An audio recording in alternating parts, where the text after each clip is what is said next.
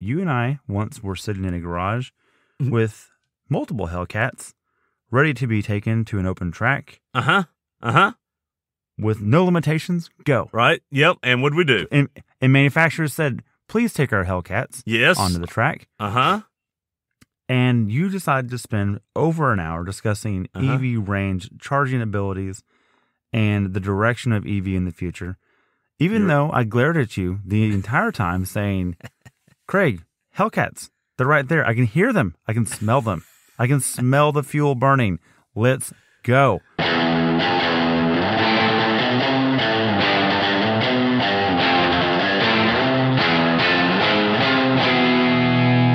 Hello, welcome to Brake Check. I'm Craig. And I'm Brian. And today we have some more news or updates from cars we've been driving. Yeah, driving. Okay, driving, Yeah. And we have some car news, some new cars that have come out, and sadly, Brian, some cars that have gone away. We'll talk about that. And then we've got our last segment. We've got cars you wish your dad didn't get rid of. And it doesn't have to be your dad. It could be a friend. It could be any special acquaintance. Just a car that got away in your life. So we're going to stick to our dad on this one, though. And there's a couple that we've got. We'll see if we've got the same one. We have not discussed this previously. We might. Yeah, we might. So with that, Brian, I am going to kick us off with the first topic. And, normally we do cars we've been driving lately, and we're either in some press car or we're in a rental car. Sometimes it's one of our own cars. I'm not going to stick to a specific make or model in this one, but it's going to be about a feature in cars that I was able to experience. I drove someone else's car this week. It happened to be my son's car, but it has a manual, and that third pedal, it's not the best vehicle. It's an old Nissan Xterra that's kind of worn out. But I'm going to tell you. Hold on. It's not the worst. It's not the worst. No doubt. Not the worst. But it's not a sporty car, okay? It's not. Okay, yeah. It's not sporty. It's not necessarily that engaging outside of the manual. And it's not even the best manual in the world. It's not the worst either. I give you that. It's a truck. It's a trunk manual, okay? But here's the thing. I drove that thing to work and back, and I got a pretty good commute. It's a 100-mile commute. Because it was a manual, I didn't care about all the other stuff. It was just fun to drive. There was something for me to do. And you and I kind of joked about it. I called you on the way back and told you how much fun I was having in this old truck that is bouncy and doesn't handle well. Because it's got a manual. Look, in our lives, with automation and the robots taking over everything, right? There's less and less for us to do. There's less for us to control. There's less. We can't hang on to anything anymore. But if you've got a car with a third pedal, you at least get to decide when it's going to shift and to what gear. And gosh, that is nice. It is gratifying. And as much as I want to disagree with you because we're brothers and that's what we do, I completely agree with you, except for the not having control of things like automatic climate control, auto headlights. Those are things that I don't have a problem with. You do because you're weird. I don't have a control complex over the ventilation. I want it to be at this temperature, no matter what's going on outside of the cabin. So we'll just agree on that. I'm down for climate control. I'm with you on that. But okay, you're coming around. To start before I get in there. So that's an old man thing.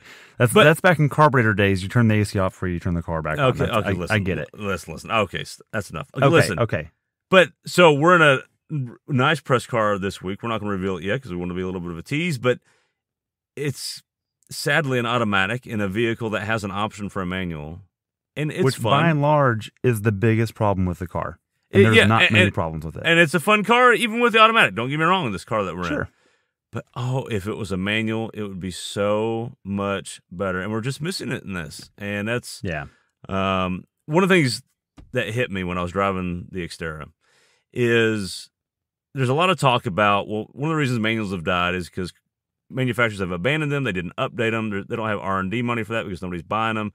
So they don't make good ones anymore. There's not good manuals. And so the question becomes, do you want to drive a okay-ish, decently good automatic or a kind of not great manual. And I'm sorry, I picked the manual every time. Yeah, every time. And look, I want to go back to your Xterra comment a minute ago because it really rings true to me with our upraising in vehicles. We did not grow up in a house with Porsches. Mm-mm. We did not grow up in a house with even sports cars at our impressionable age. Dad had some Celicas and some cool MGBs and Roadrunners, all these cool things in his past, but not when you and I were of adolescent age, of teenage age, when we're starting to drive. Right. Most likely on purpose. We did have insurance bills like anybody else. Right. But we did have some manuals that were, by modern standards, quite terrible. But by our time frame and our engagement, unbelievably fun, and something that we get into new cars all the time and go, this was more fun in the 90s and 2000s. Yeah. You know, I'm gonna point back to you real quick. You talked about truck transmissions, and something about the Xterra that a lot of people don't realize is that the 6-speed in the Xterra is by and large the CD09 or CD009 transmission from the 350Z. Mm-hmm. It's not exactly the same. The ratios aren't exactly the same. It's a different RPM range as well, but nonetheless, a lot of the architecture is identical, which is partially why it is as good as it is. This is true. I want to go back to a Ford Ranger that you bought. The first brand new vehicle you bought was a forest green Ranger Sport, regular cab, short bed, manual, with a 2.5 4-cylinder that had 8 spark plugs for whatever it couldn't burn right reasons. It wasn't for efficiency. No, it was not for efficiency, or maybe it was emissions. I don't know. It wasn't for power. There was no power to be gained. By the way, this was the last iteration of the Pinto 4-cylinder. No one really thinks about that, but that's what that was. Yep. But the genius to behold is that it was bolted to a, by and large, Mazda Miata transmission. Yes. Which was like a hidden gem in the truck world. Because I remember, look, the first week of my license, you said, hey, little brother, I want you to drive this to school for a couple of days. I'm not sure what you were thinking. What was I thinking? But that transmission was phenomenal, and in the air, it still shifted great when wheels are on the ground. Okay, just putting that out there. It was awesome. Well, yeah, I don't know. Again, I don't know what I was thinking. I'm glad we've got on recorded evidence that you completely abused my gracious gifts I gave to you. But that's okay. I never said that. You want to talk about the Taurus station wagon you borrowed one time? That's another. We can float that another day, Craig. We don't need to bring that apart now. Save that for the next episode. That's a good one. That's a dent story. I'll use that in the next. Oh yeah, no, that will be a really good dent story. Okay. So, but you've got a topic in same kind of thing for you. You don't really have a car necessarily to report on, but something about the joy of grand touring, and you've got a Raptor log for us. So. I do, yeah. I want to call it the Raptor Log. And by the way, we've driven a lot of cars since the last time we recorded podcasts, but they were, well, let's just save those for another episode, because there's just so many we can go through. But Raptor Log, for those that don't know, my daily driver is a first-generation Raptor. It's just an F-150. It does the family stuff. It's way too wide for normal living in parking lots, but it does all the competency things right. It's super comfortable, very nice, terrible on fuel economy, so on and so forth. I've had... Since the last time we recorded a podcast, I've had 2 road trips, one to Houston, actually Houston twice for the Houston Auto Show, and then for another family visit, and then also a trip to New Orleans. So I put a lot of miles in the truck. In fact, over Memorial Day weekend, I put 1,400 miles on, went down to see family, and one of our listeners, pre I'm talking to you, and might be the listener, I'm not sure. So I put 1,400 miles on it. And I thought it was interesting that I ended up getting 14 miles a gallon round trip on it. Mm-hmm. I just thought that was funny, which in my daily driving, I get 12. So I was happy with that. Oh, so you got good mileage, 14. Yeah, it was awesome. I was happy with that. I gained 2 on this drive. It was great. But much like your Xterra experience, I was reminded, I looked back, and you and I are very fortunate to be exposed to new cars routinely, all the time. Mm-hmm. And they get graciously delivered to us by manufacturers. We get to use and abuse and test them and report on them and make fun content for our fans. We love it. But it is refreshing to get into something old and realize that the bones and basics of what a car should be is more important than the tech that is currently installed in the car. And that's what I kept reflecting on while I was driving this truck. I went, look, this truck is 9 years old. It has 166,000 miles. It's by and large only had tires and shocks done to it. It's had some basic maintenance things, but nothing significant has been done to this truck. And it just runs. And my kids are sleeping in the back and they're comfortable. My wife is reading a book on her little tablet on the side. And it just does all these things. And I kept thinking, if I had 75 inches of screen in here like the Jeep Grand Wagoneer, this drive would not be any better. It wouldn't make me a better driver. It wouldn't make this more enjoyable. Because at a certain point, at a certain amount of time, if you spend in the car, it doesn't matter what's on the screen. So I thought that was interesting. And it also reminded me of something that I forgot I enjoyed so much, and that is the Grand Tour. And I don't mean the TV show on Amazon that's really just Top Gear again, post Clarkson punching someone. What I mean is that in Europe they have something called Grand Touring, and basically it's where usually wealthy people get in a comfortable sports coupe, luxury coupe, and they transit from country to country quickly at interstate speeds or Autobahn speeds, depending where they're going. In our version, it hit me while driving I-45, going from DFW to the Houston region 4 times in one weekend. I realized that is the closest thing that we have to an Autobahn, because the speed limit's 75, and there's low entry and exit points. There's not a bunch of entry points. You can sustain high speeds for a long time. And on 2 of these legs, I had an Infiniti Q60 for the run. And it reminded me how much I enjoy taking something that has, 300-ish horsepower, is decently slippery through the air, and is fun to sustain high speeds. It's just a lot of fun. And I think it's easily missed when people buy cars. They think about what's 0 to 60 time. They think about what's the fuel economy, what's all this kind of stuff. I keep thinking about, what about you and your significant other, or you and a friend, or even you by yourself, getting in and going for a blast for a significant period of time? Is it good at that? Like Miatas aren't good at that. Some tighter sports cars aren't good at that.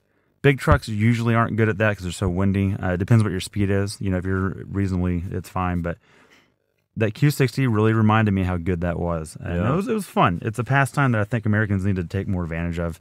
Yeah, and, I think of 2 things. You talk about Grand Touring, and that is it's a niche that is not a lot of people need or care about or buy cars for. So, but is a car that can do that is just really special. It means it can do a lot of things well. Right. Maybe not necessarily the best at anything else though. So yeah, exactly. I think you nailed it. Yeah. I couldn't help but think of the Cannonball Run movies where they drive across the country at high speeds. And I also can't help but think. I remember reading about when the Boss 302 came out. Oh yeah, and I remember reading. I can't remember which. I'm sure it was one of the writers at Motor Trend. That was probably what I was reading at that time, and there were just one of the things that kind of kept coming up over and over is a lot of the people that were driving, the journalists that were driving it, kept saying, "Look, this is a car I can hop in and drive across the country. It's decent around the track. It's a drag car. It can do all these things, but I can also comfortable enough to drive this across the country." And that gets you thinking about, that's a good car. And so, I'm glad you brought this up, because that is a something that just gets overlooked and not talked about much. And so it's a really good point. And I think it's really relevant to me personally, and also a lot of people in Texas, because look, a lot of people do these metro area to metro area trips routinely. Yeah. And so and I'm going to bring up, I'm not trying to rag on Honda in particular, but we have an older Honda Accord. Our mom has an older Honda Accord. And every time I do longer stints in those, and they're not the only ones, but generally smaller front-wheel drive cars aren't as good at that. They've got a little more road noise.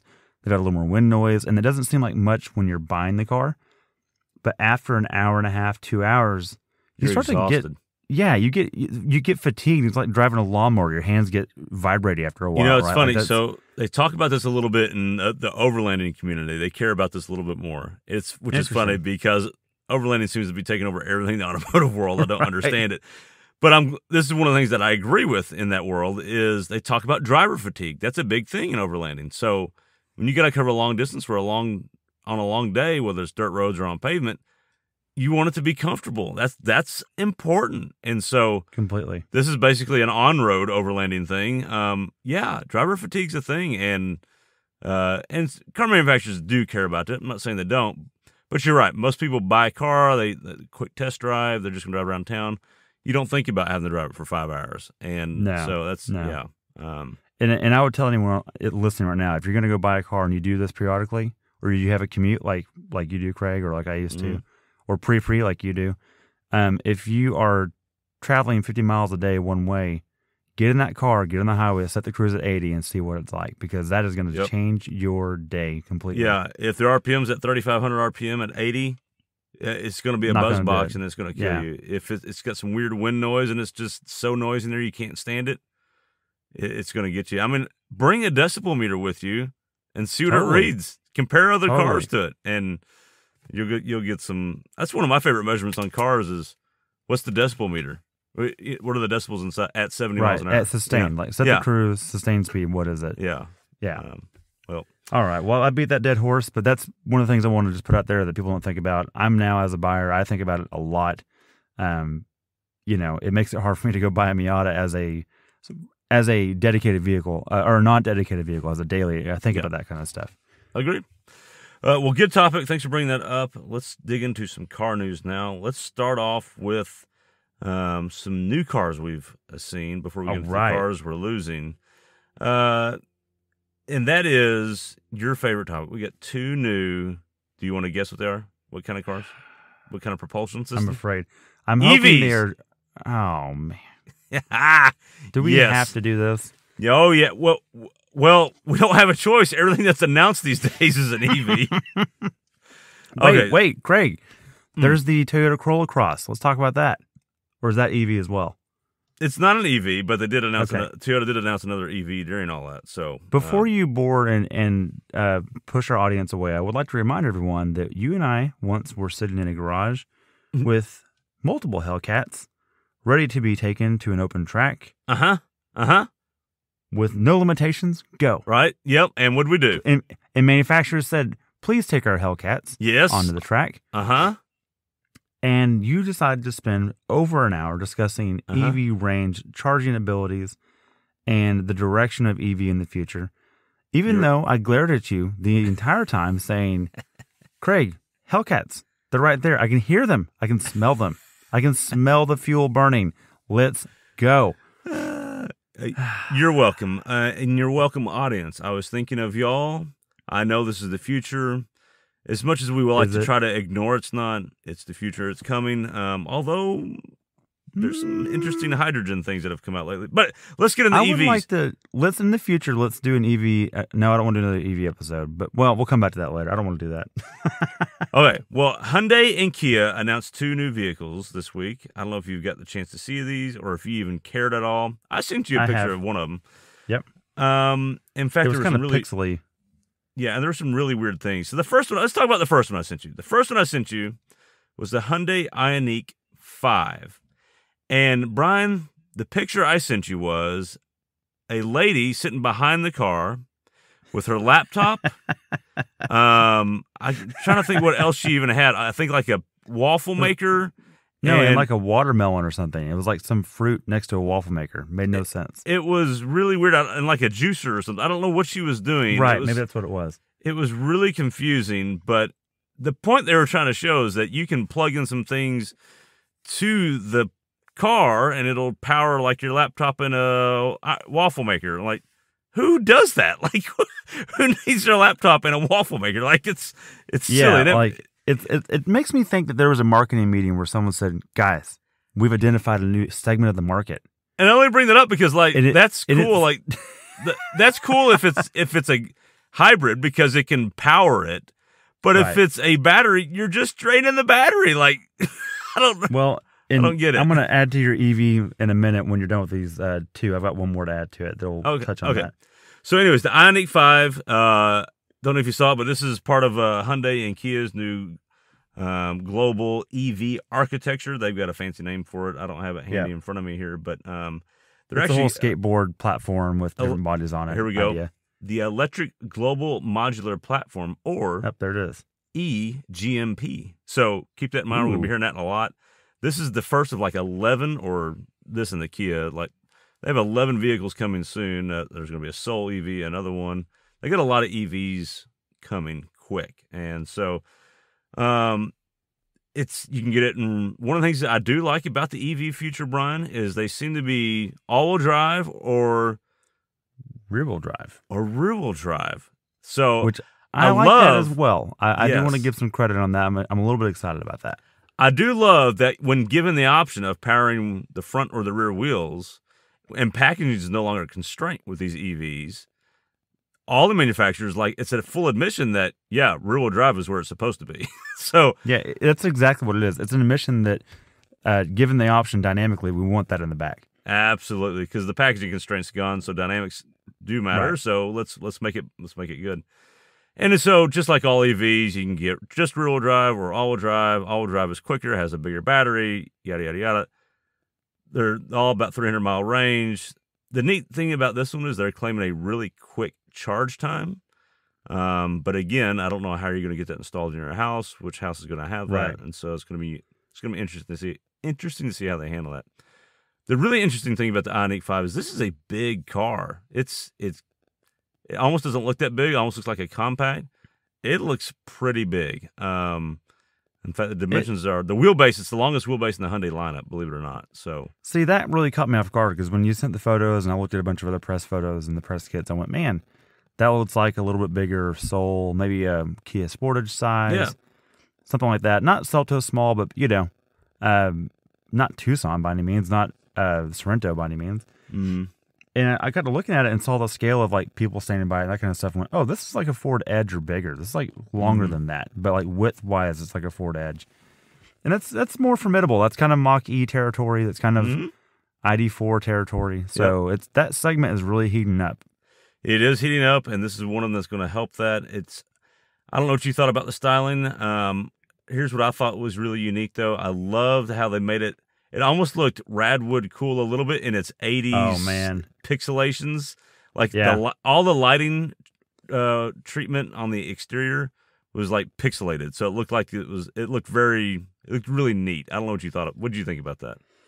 Man, I'm going to steal a word from you. I think they're being a little too cute, but I felt like first of all, take the ruler away from the designers. Right, put some arc back into it, which the ID4 had a sweeping line all the way down the side, and I keep going back to that because those two are definitely going to be competing with each other. And while the Pixel 5, whatever the Ioniq 5, whatever it's called, is going to be cooler, like you said, it's going to Radwood cool. I think it's probably the right way to go. I think the person buying an electric car is going to appreciate something a little bit eclectic, a little bit look at me, I'm a little bit different. Whereas ID4 is just going to blend in and be just a car, and I appreciate that more. I want an electric car that doesn't shout, I'm electric. So and the Mach-E does that too. The Mach-E just looks good in general. Take the electric part out of it, it's still a great looking shape. But I'm a little weird with styling, and styling is definitely subjective. I don't think it's ugly. I will say that. It's not offensively ugly. It's just it's not really my style. It's like wearing a fedora. I'm just not that guy. Right. No, I understand, and it's not going to be for everyone. It's going to be interesting. So let's continue what the Hyundai Kia bandwagon. Hyundai and Kia also announced another electric vehicle. I think the Kia was announced right before the Hyundai. Yeah, it's the Kia EV6. Same deal. Yes. Same. Basically, it's the twin. It's the Hyundai Kia twin. Completely different approach in the styling. It's definitely sleeker, definitely sportier looking. I don't know if you've had a chance to look at it much. Yeah, a little bit. I in terms of styling, it aligns with me a little better, a lot better actually. So if you had to buy one of them, you would buy that one based on the styling? Yeah, I would. And look, here's the thing that really is appealing to me. There is a segment of the world that's going to make good use of EVs. I don't think that you and I in our Grand Touring previous conversation really works well with that. Right. And that's still my hang up with EVs. I'm not anti-EV purely. Right. I just don't think it's there for as often as I make those trips. It's just not. I'm going to be stressing the whole time, and then when I get to use, I'm going to plug it in to someone's power cord, and it's going to take 2 weeks to charge up and all this kind of stuff. So I'm not quite there, right? Right. But this makes me excited because Kia and Hyundai are good at the basics of building a car. Ergonomics are good. Build quality is by and large good. Materials are varied depending on trim, but you do have a good variability there. So I'm excited to see where it goes. I think it's going to be something interesting. Yeah, it's interesting. I'm with you, and on the styling, I agree. I would probably end up in the Kia. I would keep telling myself, hey, the Ioniq is cool and unique and different, But when I had to actually live with it, I would get the Kia because it just styling seems to me less offensive. So I'd probably end up in that. So Yeah, exactly. and they both do the same party tricks. You can charge other things with the power cord and all that fun stuff. Here's what I want to end this conversation with on these two cars. Okay. It's two more specifically purpose-built EV cars. Originally we had the Teslas, and then we had all the other manufacturers just converting existing cars to EVs. Okay, yeah. And they just weren't that good. Remember the Ford Ranger EV years ago, the Mini, the electric Mini. You had all these, the electric Golf, the e-Golf, which is cool because, okay, it just looks like a regular car, but they just inherently weren't designed from the ground up, and so they weren't the best they could be. Yeah, they're adaptations. Exactly. Versus these two cars, the Mach-E, the ID4, these are cars that you're not going to see a gas version, and you're not going to see, it's not just a gas version turned to electric. They're unique, and so it's interesting to see what the future is going to look like as electric cars are built from the ground up with the sole purpose of them being an electric car. So it'll be interesting to see how that evolves, how it changes. One of the things I'm excited about is as more car manufacturers start doing this exact thing, they seem to be a little more exciting, a little more intriguing than the first few were. So there's some hope. Hopefully, as they evolve, there's more of that, and it'll be interesting to see how that goes. I think you've nailed it there. There's been some lessons learned already. Mm-hmm. You brought up the electric Ranger, and man, I completely forgot about that. But I remember reading about that in Motor Trend and going, "Holy crap, what is this?" And Dad even saying, "Son, that might be the future." And granted, that was 20 years ago, but 25 years ago maybe. But anyways, it was interesting then. I remember the charging port was in the grill. Yes, and I was really like perplexed, like, but where's the air going to go? And then Dad just said, "Why do you need air to go through there?" And like as a kid, I'm going through. I knew what a radiator was. I knew what the cooling system concept was, and it kind of hit me like, oh my God, this is going to be different. Yep, it's so we've come a long way. So we'll see how it continues. It'll be interesting. I do want to share a tidbit about EV, and I'll be brief. I promise. Okay. This ties into what you brought up with our hour-long, felt like 4-year-long conversation with EVTS, EVTS and Blink charging. And we talked about range and cost per mile. And so they did a really good job explaining to us that what a kilowatt hour was and how that relates to what it costs. And we did some calculations on the Mach-E that we had previously reviewed. And it came up. You did. Yeah, you did about 17 different calculations, but one of them did not involve a toaster, did not involve a dryer. It involves what does it cost per mile based on electricity rates in our region right now, and it was 7 cents worth of energy cost per mile is what you came up with. Mm-hmm. We had there's another journalist, automotive journalist group in Tyler, Texas that we collaborate with a lot, and they went down to the Houston Auto Show as well. They did not take a Raptor; they took a Chevy Cruze Eco, which means as a manual, which is awesome. Props to them. It's actually kind of a fun car. They did really good with that. Good choice, Corey. And he did the math on it as well. Would you like to guess what it cost him per mile to make that trip? Around 7 cents. Exactly 7 cents a mile. And so it makes me think about, and he brought this up. We texted about this a little bit. He brought this up. His car's a good example. Do you remember I had a Jetta before the Raptor. I had a 1.4 turbo manual Jetta. And it would get 40 miles a gallon no matter what you did. And it was the kind of car that you put your foot to the floor and then start it and then go where you're going. Just don't take your foot off ever, and it's fine. And it still got 40 miles a gallon. And so I'm kind of going, look, in terms of efficiency of the ICE engine, we're making some good strides. And so I'm curious, I'm a little perplexed where the abandonment of that is coming from. I think a lot of it is trends in the automotive industry, and that may be for another discussion another day, but it's interesting because I think we are making great headway with EVs, but we are also ignoring some great progress we had with ICE engines previously. Yeah, it'll be agreed. It'll be interesting to see how this evolves or devolves. We'll see how it goes. Yeah, for sure. It'll be interesting. Okay, Brian, we've also lost 2 cars. Oh, boy. Moment of silence. Prayers for another 2 more gas vehicles gone.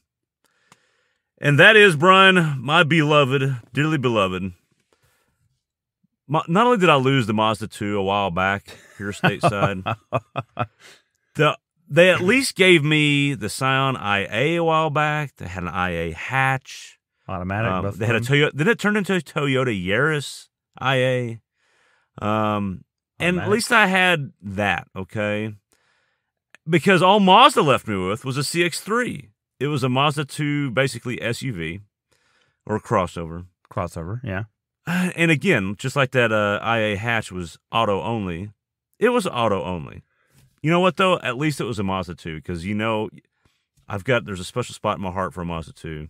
And for those other... The Mazda 2 is for the audience that doesn't know, it's a four-door Miata in all reality. Yes. It drives really good. And there's about 50 people on the planet that care about it, and I'm one of those. So, yeah. Well, so it's gone, Brian. They've killed it. They've murdered it. It's gone. Wait, they killed a crossover? I get... Yep. Wait, what? Yes. Dead. See ya. Sayonara. Zilch. But wait a minute. 5 years ago, crossovers were the future. What's happening to those now? It's interesting. I really think what happened here, this is just Mazda's we've talked about this before, Mazda's a small company. One of the things I think they do well is they hang on to heritage when they need to, but abandon it when they don't need to keep it.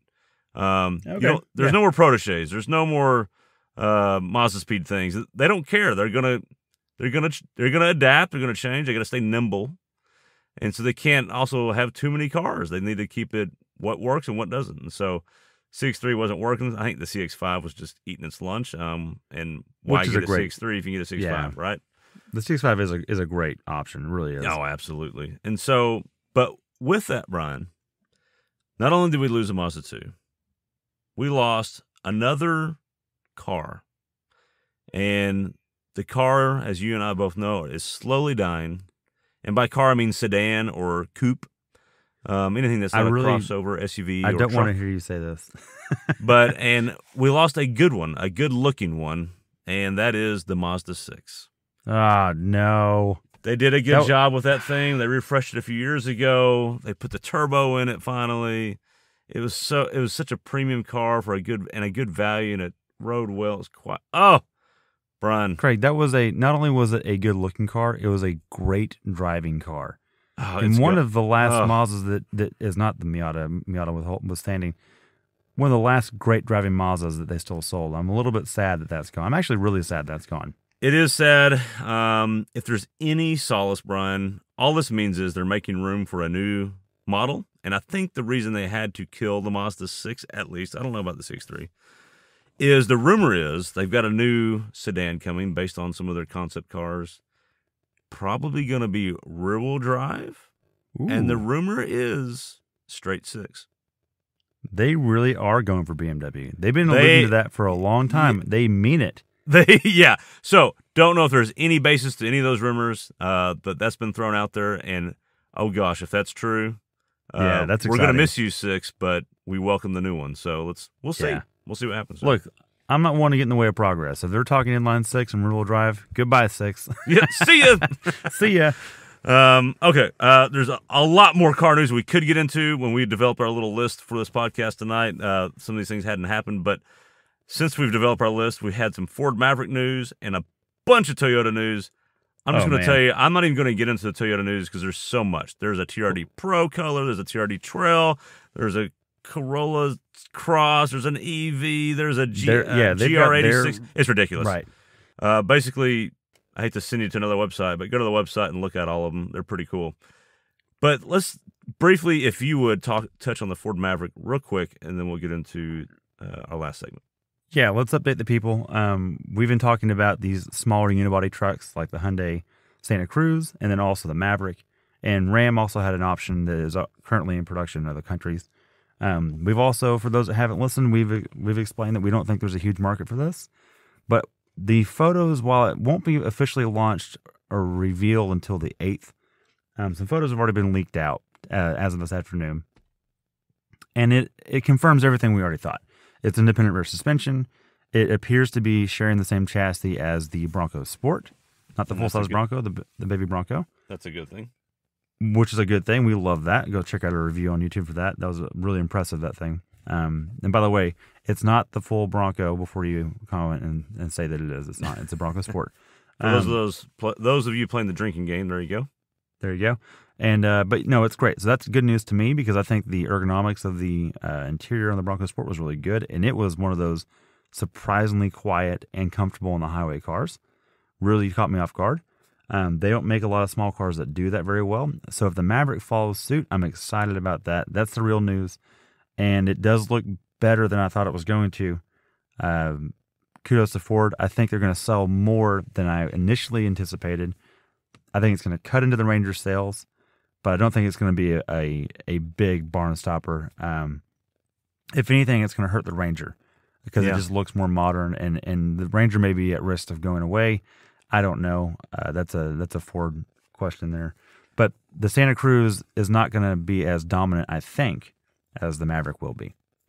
You're right. Well, be interesting to see what happens there. I'll throw in some other little rumors along with that Maverick news, and that is the new Ranger has already been spied, being tested. So it sounds like we are getting a new Ranger soon.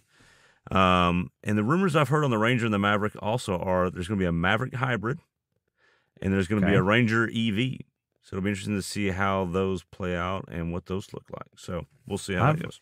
On top of that, I've also heard that there's been an off-road variant spied already of the new Ranger. I don't know if it's the Ranger Raptor or not, or maybe it's just the trimmer or if it's Ford. Don't know. Curious to see what happens there. Time will tell. Okay, last topic.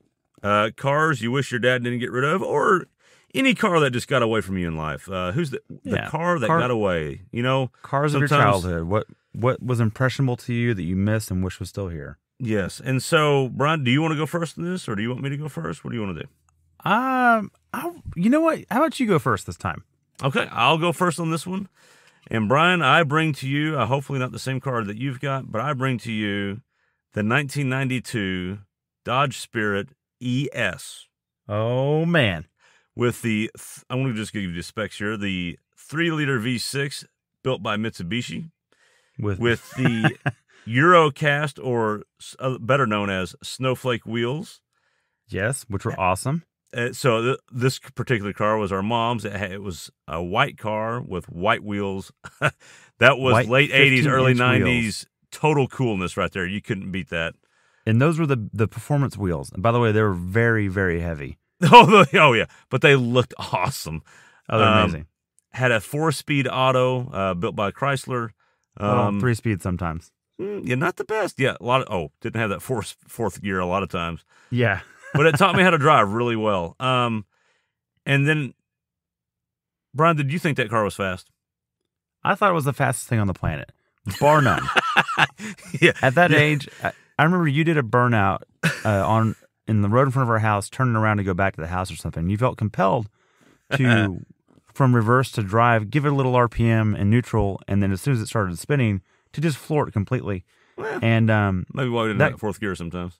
Well, that was before the transmission broke. We don't really know what happened after that. Anyways, that car did have a limited slip differential, which Dad told us why that was so good multiple times, and you proved right there that it did, because I saw tire smoke on both windows. It was awesome. Wasn't that awesome? Well, glorious. Do you want to guess how much horsepower that V6 made? Look, I think I remember the number, but can I just tell you what I thought it was as a kid? Sure. 9,000. So I'll go back and I'll look this thing up, and I'm thinking like it's got to make at least over 150, right? It's got to make 160, 170. Nope. Surely 200, right? No. 141 horsepower, Brian. Oh God, 141. I remember it being 140. I was 1 horsepower off, but my gosh! But what was the torque though? Because that engine, I don't have that handy in front of me. But okay, how many cars today don't even? I mean, it's hard to find a car that makes less than that. But you know what's funny is we drove recently some cars that had about 120 horse, give or take. Mm-hmm. Granted, they were hooked to CVTs, and they were light cars. They had small wheels, and they felt like complete ashtrays to drive around. They were unbelievably terrible. That's true. And just a racket. They didn't feel fast, and so I think that torque number might have helped us out because the tire spin and all that kind of stuff might have helped out. Yeah, absolutely. What interesting facts on this car. So again, this was our mom's car, but a car that you and I kind of cut our teeth on driving wise, for sure. And we learned a lot about handling, and we learned a lot about understeer, big time. You did particularly. Me, I in the know. passenger seat. I really learned about understeer. I learned that what happens when there's understeer, Brian. there's nothing you can do. There's nothing you can do. Yeah. So I learned about that really see well. a previous podcast where we dig into that. Yeah. It's the enemy. Car did handle well for what it was for a four-door family car. What was really neat about the Dodge Spirit, though, Brian, is they had an RT version that made like 225 horsepower, somewhere around there. Not even that much. Not even that much more, but we thought that was just the unbelievable pocket rocket of the day. Yeah. And that was when Dodge was going after Ford with the Taurus SHO. It was really kind of cool. This front-wheel drive sedan shootouts they were doing. But basically, we thought our Spirit ES was basically as good as that. Extra couple cylinders better. It wasn't. Also, I want to tell you some of the bad news about that V6. As much as we thought it would rip, you know what else it did besides losing a gear every now and then? Burned a little oil, Craig, if I remember correctly. Lost a lot of oil in the engine. Yes, and through the exhaust. Yeah, lots of white smoke. Yes. Could be used as a decoy if someone was following you. You could, sure, smoke them out. Some memories I have of that car. One, the valve guides were made of cardboard, I think, because of the oil situation. And it was a 4-speed with air quotes because fourth gear didn't always work. And I remember at one point, Dad just said, "Don't go over 70," because overdrive was broken. Yeah, and we may have creeped past that a little bit. But when I will say when fourth gear did work, do you know what Dad did with us in that car? I remember some high-speed runs. Yes, the first time that I don't know about you, but the first time that I hit 120 miles an hour was in that car. And it was a really pretty good car. I mean, it boogied, and it did. I remember it had those gray with red stripe, or not red. It was like kind of a contrasting like 80s style stripe upholstery. Oh yeah, it's terrible, but it was atrocious. Cool. And by the way, I look at these things all the time. I can't find them anywhere in running condition. Because they don't run. Look these up. Yeah, they don't run. Yeah, they're terrible. The RTs, you can find those. By the way, the RT version had the Turbo 4, which was kind of a first of its kind. Back then, it was like V6 or nothing. And they were faster than the Fox Body Mustang of the time, which was a big deal. Yeah. So, cool car, cool option. As much as we like, maybe we dog in that car, and maybe as bad as that car was, you know how many they sold in 1992? They sold 97,000, almost 100,000 of those units. Holy cow! Were sold in 1992. And by the way, that was its best year. The other years were about 80, 70, 60,000. They kind of went up and down. But in 1992, they sold almost 100,000 of those bad boys. So I remember watching a Motor Week years ago, and they weren't that harsh on it. They were actually pretty impressed with it, with its European-style handling. I remember that being brought up a few times. All right, well, anyways, that was mine. What do you have? I thought we were gonna have the same car. We were close era. And by the way, before we leave the Spirit, do you know what we replaced that car with, Craig? Oh, I do know what we replaced that with. A Chrysler Neon ES, green with taupe interior, and a 3-speed automatic. Now, it didn't even come with a fourth gear. And by the way, it was the same architecture transmission. They just took overdrive off and sold us a 3-speed. No, so you're right about this. A fun fact on the Dodge Spirit. In 92 was the last year the 4-speed was available on the V6. They dropped the 4-speed and went to a 3-speed. That's how they fix reliability, Craig. Just get rid of the overdrive. Just get rid of the overdrive. Just get rid of it. Okay, so my car. Are you ready? Yep. Same era in our family. It was, and I'm gonna explain it to you the way that Dad explained it to me. He came home one morning.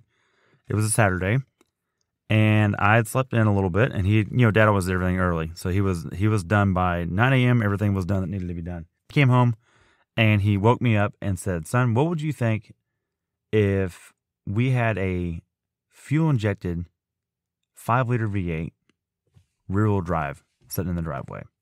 And as I don't know, what was I, Craig? Probably 10 or 11 years old? Yeah, maybe, yeah. The Fox Body was probably my hero at the time. Mm-hmm. And in fact, it was. And first thing I thought was, holy crap, Dad bought a Fox Body. This is amazing. And I jumped out of bed, Craig. I had a bunk bed at the time. I jumped out of bed and I ran outside. Much to my surprise, was about 40 feet of fake and peeling wood paneling. It was a 1988 Ford Crown Victoria Country Squire, white with wood paneling and blue interior. And you know what? I freaking love that thing. It was awesome. Like, we talk about the Hellcat minivan. This was kind of that. Granted, it wasn't fast at all, but it made V8 sounds. It was rear-wheel drive. It would do donuts, which Dad proved to us multiple times. He put dual exhaust on it. It had a door gate like a Range Rover. You know, the door gate, it would fold down. You could also swing it open. The glass would roll into the door. It had a third row that you faced each other. As a kid, it was amazing. In fact, as an adult, I look for those all the time too, because they're just like the ultimate dadmobile. You could throw whatever engine you want in it. It's huge. They were so comfortable. But yeah, it was still slow, but I was still excited about it. That thing was super cool. It was.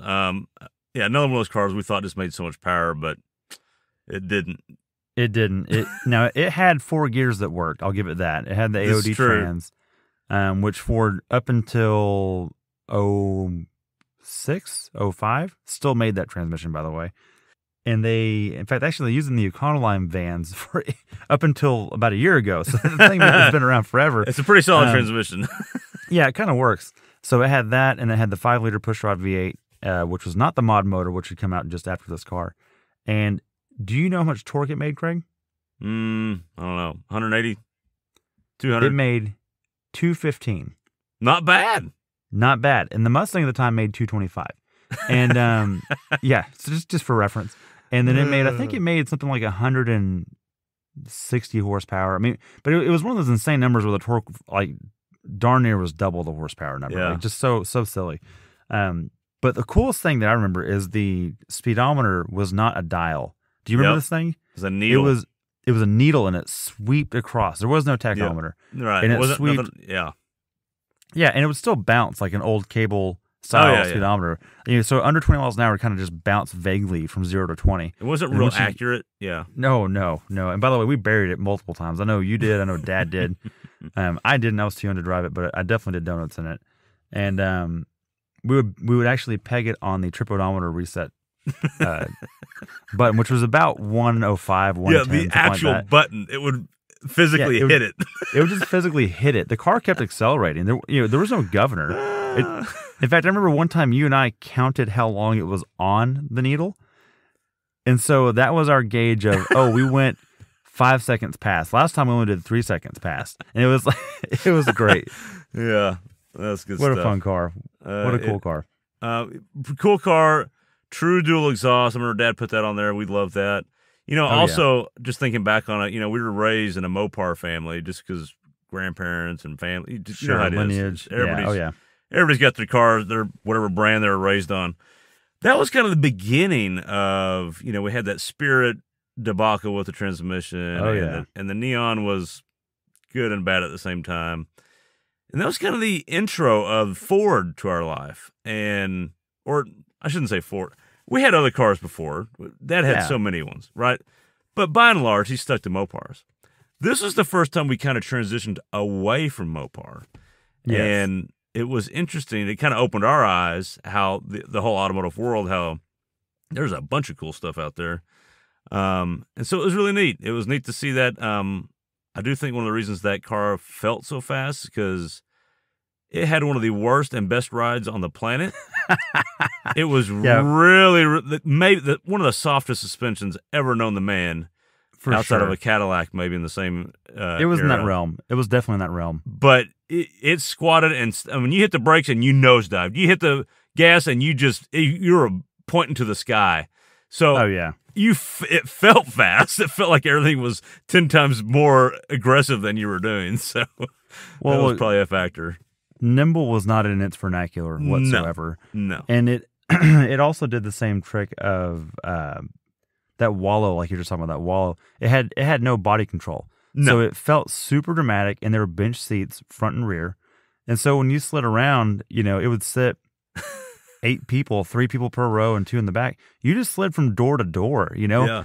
Having another occupant helped you stay close to the steering wheel because you were just going to go wherever you went, Yes. And it had the thinnest steering wheel.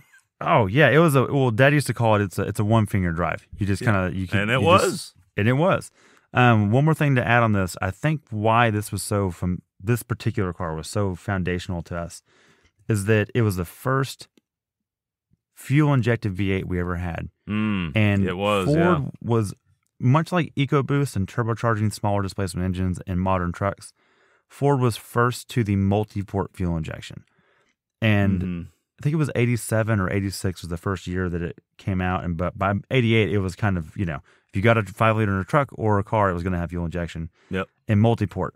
Whereas GM ran throttle body fuel injection, which is basically a carburetor-style intake manifold with 1 or 2 injectors. It's remedial. They ran that all the way up to the late 90s. And Chrysler just ran a carburetor, straight up carburetor. Totally. Yeah. And so before this, we had a Chrysler Fifth Avenue, which was, it was carbureted, man. It was slow. And it was only 1 year older. It was an 87. Right. It was an 87, exactly, which bonkers to me how much. And so Dad would contrast those two cars and go, yeah, we've been doing this wrong for a while. So that was kind of his recollection of that. And then we ended up with some Grand Marquis after that. And then more Crown Vics. And I ended up with a Crown Vic as an adult. That's a story for another time later on. And so anyways, it was impactful to us. And we have a lot of Fords now. And we're not Ford specific by any means, but we went through a generation of that, being impressed with just the build quality of this time. Some fun cars. Some...